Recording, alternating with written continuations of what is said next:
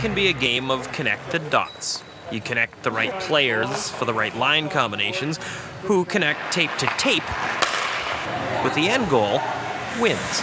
The Victoria Grizzlies' 12-5 start was not expected. Who knew? Well, we didn't.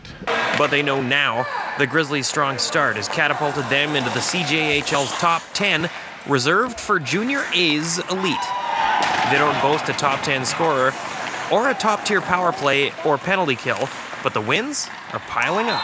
Thanks for reminding us that we're in the middle of the pack with our special teams. Thanks for that.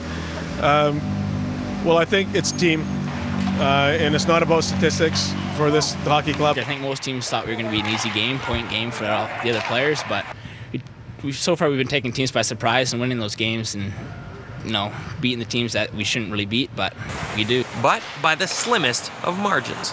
Most of our games this whole month have been one-goal games. We're a fast team and we're a puck-controlling team, so when we're controlling the possession of play, then I think that's when we're most successful.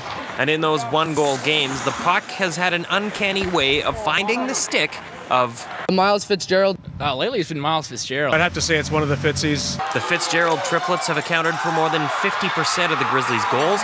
Miles leads the way with 3 game winners. It feels great knowing that I'm helping the team a lot and scoring big goals when we need them. And I think the biggest change is just my confidence and just working hard. That's about it.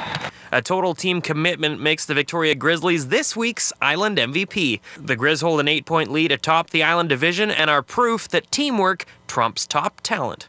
So you can have all the talent in the world, and if you don't have connectivity, if you don't have the one rallying cry, and that's, you know, team first, and mean it, then those teams probably don't succeed, and if they do, it's not for very long. Jordan Cunningham, CTV Sports, Colwood.